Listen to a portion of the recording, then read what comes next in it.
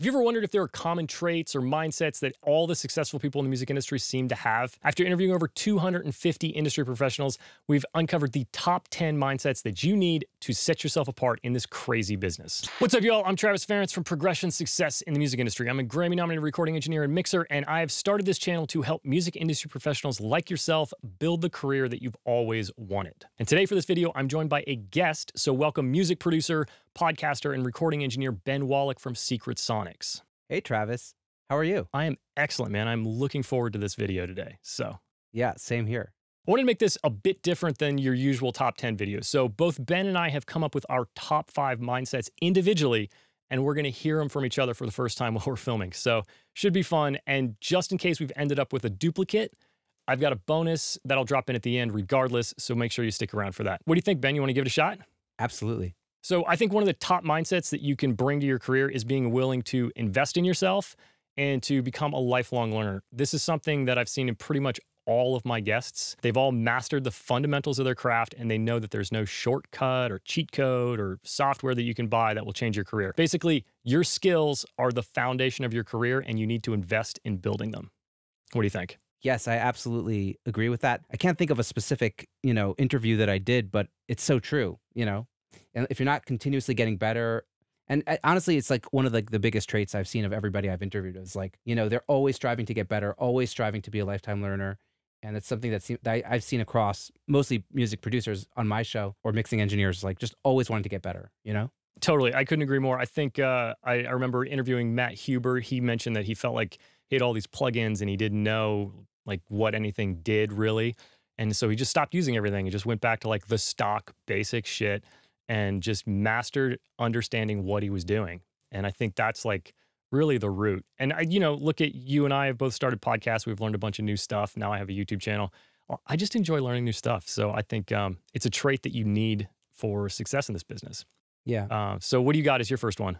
So my first rule is, I guess it's in the similar category, but it's persistence and staying in the game. We all know that the people that are working in the music business today are only working in the music business because they're still working in the music business and they didn't quit. People that quit are no longer here. So the secret to working in the music business is to not stop working in the music business. So the people that stay in the game long enough, eventually those who persist succeed. So that's my first rule. Completely agree. I've said this so many times. It's like last person standing at this point. It's like you just have to remember that you're not going to get successful as fast as you think. It's going to take way longer. Like people look around and they see these, what seems like overnight success, but they don't see all the work that goes into that. So it's just, you cannot quit. You've got to be persistent. I love that one. So despite the fact that I just said skills are the foundation of your career, my second one is you've got to be an advocate for yourself, because being the best is not good enough. Nobody's going to see how talented you are and just like pluck you up and change your life. You'll get opportunities because you're amazing, but in the long run, you're going to have to find a way to put yourself in positions and convince people that they want to work with you, regardless of whether you're the best guitarist in the world or the 100th best guitarist in the world. Yeah, I totally agree with that. And I think there's like a confidence thing that you only get when you put in the reps and you put enough time in and you put that work in. And then once you've developed those skills and you have the confidence, you could really sell yourself. And it's easy to like prove to people your value, Totally agree. And you mentioned in there just like putting the reps in to the point where it's like, second nature. And it's like, once you hit that flow state, you can really perform your best and, build trust with everybody. So absolutely. What's your next one? So my next rule was building and nurturing relationships. Nobody is, going to be in their man/woman cave forever.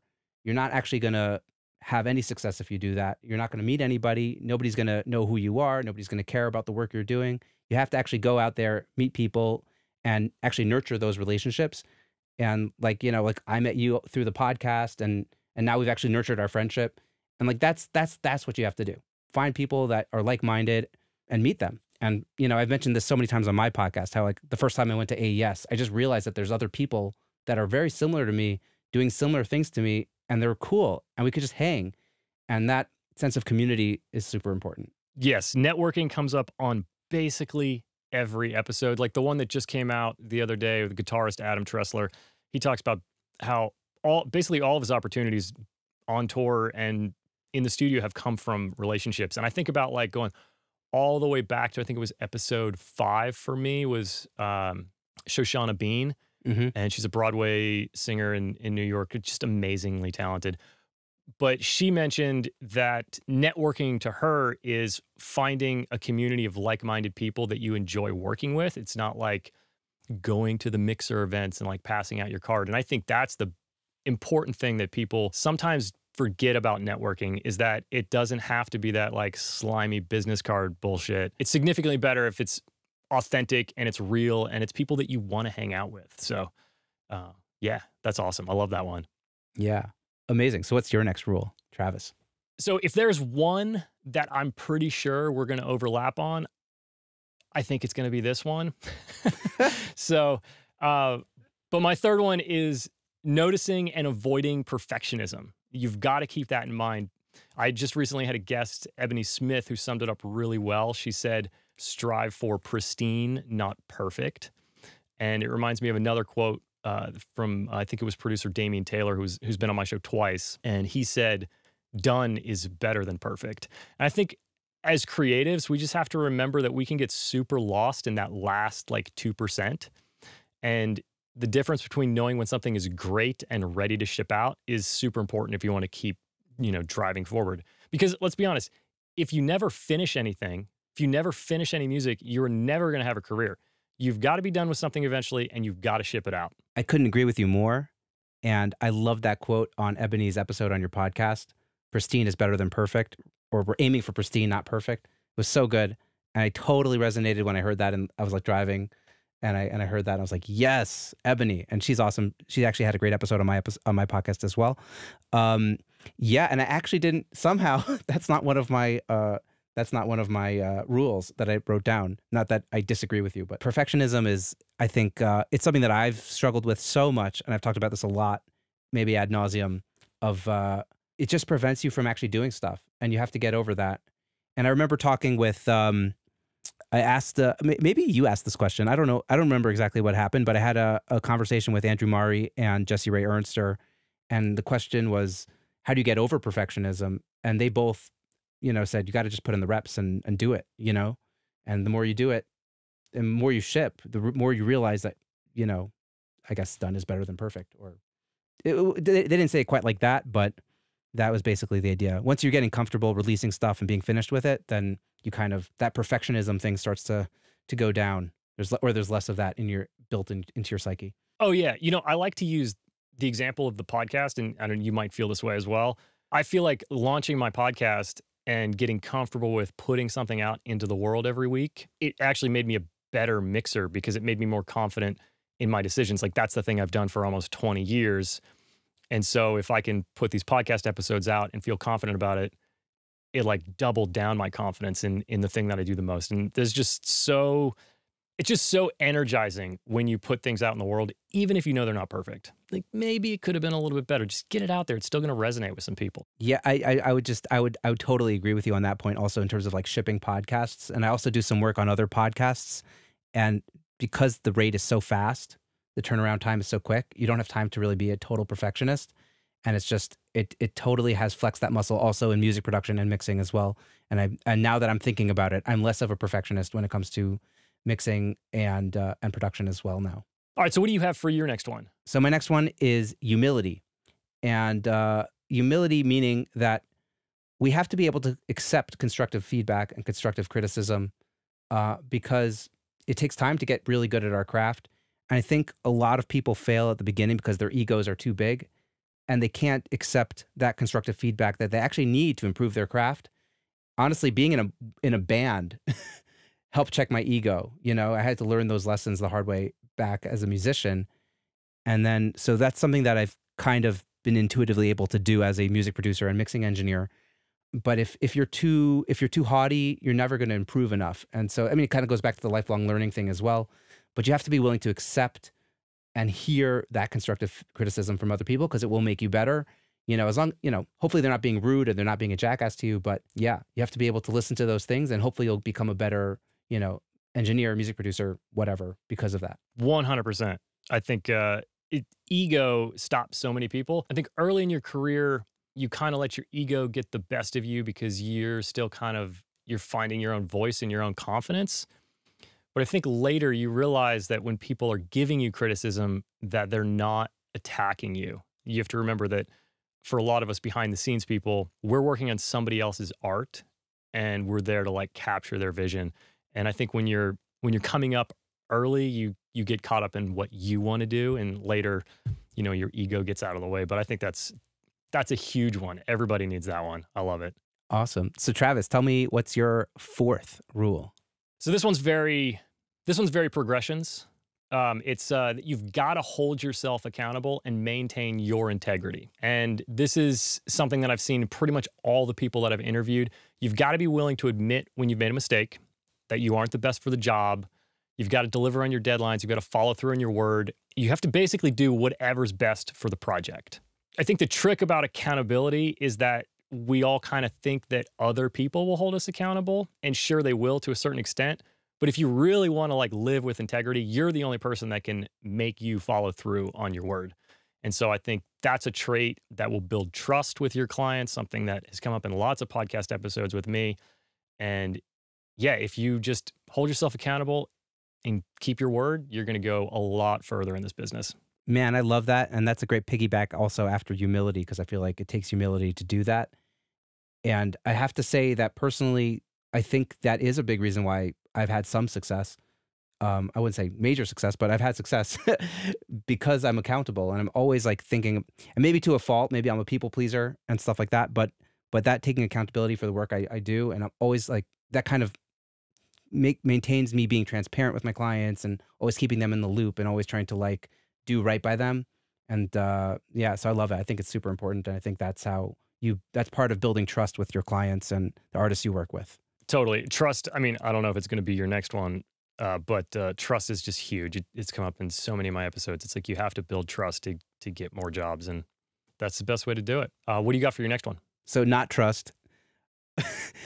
My next one is understanding basic business and money, because you're not going to stick around in the music business if you don't understand business, right? You need to understand how to charge people money for what you're doing, to value yourself, and to, realize that you need more money coming in than going out, and that maybe you shouldn't invest all your money in gear or plugins, simple stuff. But you have to figure out how you can actually start to earn money from this business. Otherwise, you're not going to be in the business. And just to take it a little bit more personal, we just had our second kid, and like I realize now more than ever that, okay, this is real life. This is happening. I need to support my family.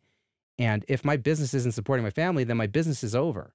So I actually have to charge people money to do the work that I do in order to stay in business. Otherwise, there's no business. And so I'm not doing anybody any favors if I'm not charging what I need to charge. I'm super bummed that I didn't think about this as one of mine. I love this one. The only thing I wanted to add in there is I think, yeah, everybody should be paid for their work, but you also have to remember that you need to be comfortable with how much you're making on a project so that you're willing to go the extra mile. Because if you're like frustrated that you maybe wish you were getting paid a little bit more, then you're not going to do your best work, and then that person's not going to call you back. So it's tough when you're starting out to ask for money and ask for more money or whatever it is back end. But it's super important to make sure that you feel like you're being compensated properly for your time and your work. So that's a great point, Travis, about making it feel worthwhile for you. And therefore, you will put 100% into the project, because you putting 100% into your 100% into the project is paramount for success and for everybody feeling good. And yeah, you have to make it feel like it's worth your while. And even if it's free, then you have to give it your all for free. That's a great point. I mean, if you are going to do something for free, you still need to go 100%, 150%. So my last one is that you've got to treat your art like a job, and you've got to put the work in. And the War of Art by Stephen Pressfield is a great book about this. Since most of us are in some kind of creative branch of the music industry, we can get in the habit of like waiting for inspiration, and you just can't wait for inspiration. If you want to be successful in this business, you've got to just start working every day. Put the work in. Don't use waiting for inspiration as an excuse for not making progress.